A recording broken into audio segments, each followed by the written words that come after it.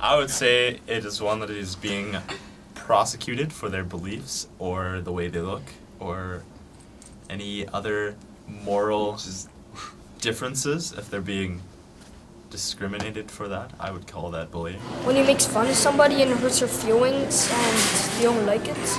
I guess bullying is when someone feels, I guess, like they're accused when they're prosecuted, or, you know, they don't exactly feel comfortable, or they're under pressure by someone who is constantly putting this pressure on them, or, you know, harassing and making fun, or it could be physical or verbal, making someone feel like they don't exactly belong. I think there's many forms of bullying, but like there's teasing kind of bullying, and there's giving you a bunch of money or else I'll beat you up.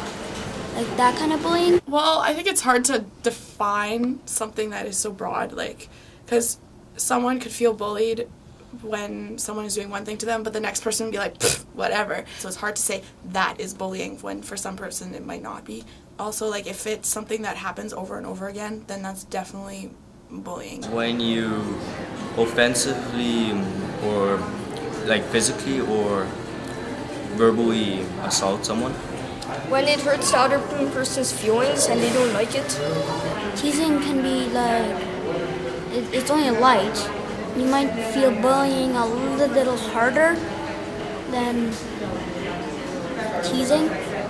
Becomes bullying when they don't stop and they keep on doing it and they don't stop. Depends on the comment, obviously, but like if someone just like lets it slip because they didn't get a good night's sleep the night before, like they would get some leeway, I would think.